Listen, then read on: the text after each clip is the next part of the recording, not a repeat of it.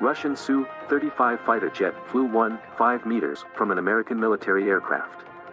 Russian combat pilots set a new record for proximity to American aircraft. An attempt by an American military anti-submarine aircraft to approach Russian military bases in Syria ended for the crew of the Boeing P-8A Poseidon with an extremely harsh interception by a Russian military pilot. According to information provided by the Wall Street Journal, the Russian fighter flew only 1.5 meters from the American plane, almost ramming it. This is an absolute record for approaching American aircraft.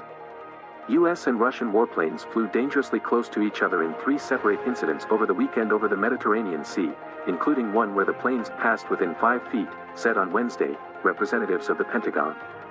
The incidents, which took place in international airspace on Friday and Saturday, were linked to Russian Su-35 fighters entering the flight path of a U.S. Navy P-8A reconnaissance aircraft, officials said, reports the publication, The Wall Street Journal.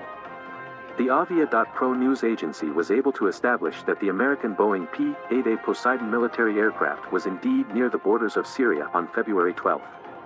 At the same time, the flight path of the American patrol aircraft was rather strange.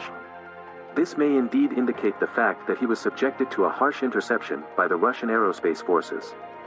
The Russian side has not yet made any official comments on this matter.